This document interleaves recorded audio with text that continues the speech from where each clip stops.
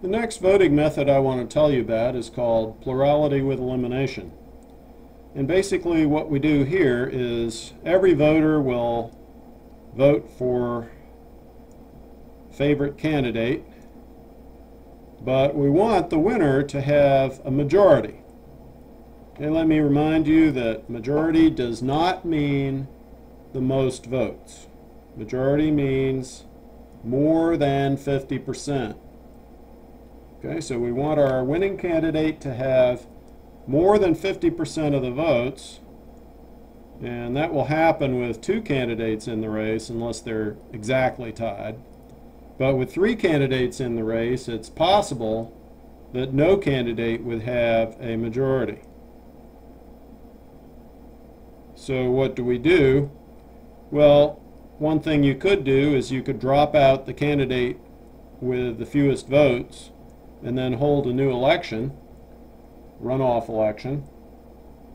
But runoff elections are expensive and time-consuming, and so what we would prefer to do is have the voters rank all the candidates in the first place, just as we do with the board account. Okay, so that means that we'll get a preference table, but we start in analyzing the preference table just by looking at the first preference votes. If one candidate has a majority of the first preference votes, then that candidate is declared the winner. If no candidate has a majority of the first preference votes, then we will eliminate the candidate with the lowest number of first preference votes, and then the others will move up in that column. Let's see how that works. Do an example. Still working with that preference table that we used in the board account case. Okay, so I remind you this is the preference table that we had for that.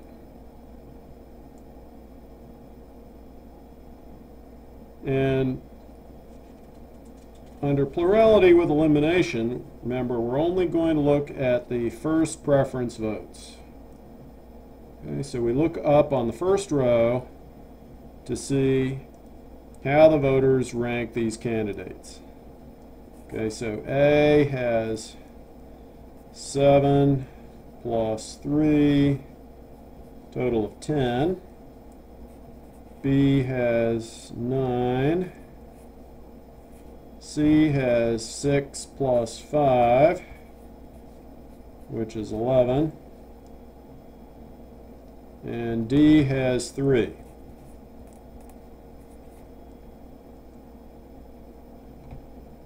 Okay, so in looking at these first preference votes totals, it's clear that D should be eliminated from consideration.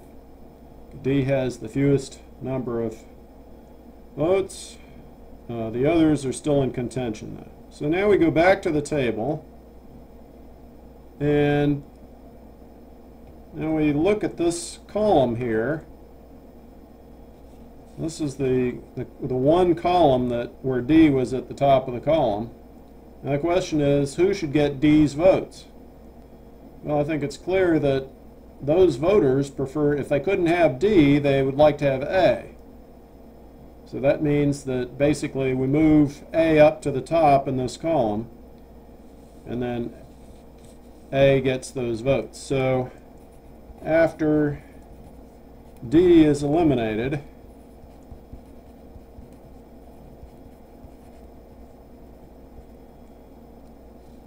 then we'll have A with the 10 original votes plus the 3 that it got from D.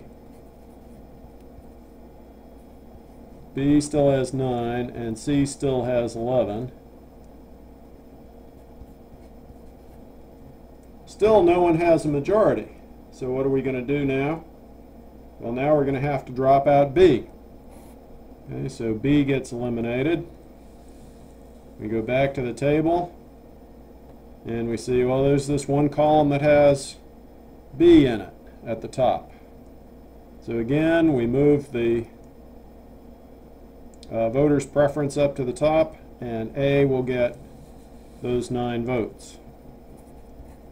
So after B is eliminated,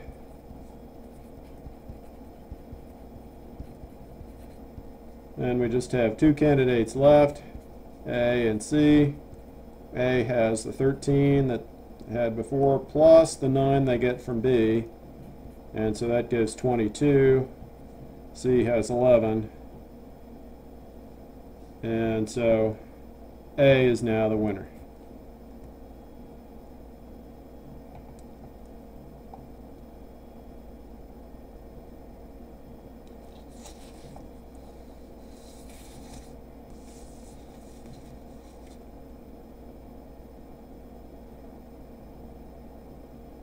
Okay, and that is given out here in the notes.